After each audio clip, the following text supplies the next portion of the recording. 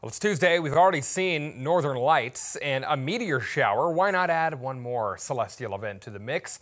Meteorologist Natalie Nunn is here to tell us what's going on now. Natalie. Yeah, well, Mars and Jupiter will be getting cozy before sunrise on Wednesday. The fancy term is a Mars and Jupiter conjunction, but I prefer to think of it as Mars and Jupiter hugging, kissing, or dancing, tomato, tomato. This is the closest the two planets have been since 2018, and they won't be this close again until 2033.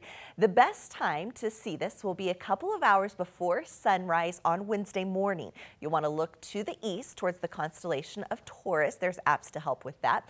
The double planets will look like two bright stars in the sky. Jupiter will outshine Mars by nearly 16-1. Mars, which will have more of an orange color, of course, will hover just above and slightly to the left of Jupiter. From Earth, the two planets will look close together, but that is far from the case. They'll look like they're less than the width of the moon, but in reality, they aren't close at all. They'll be 350 million miles apart in their orbits. We have more on this pairing in the sky. If you head to ozarksfirst.com, we'll have the details. Jesse?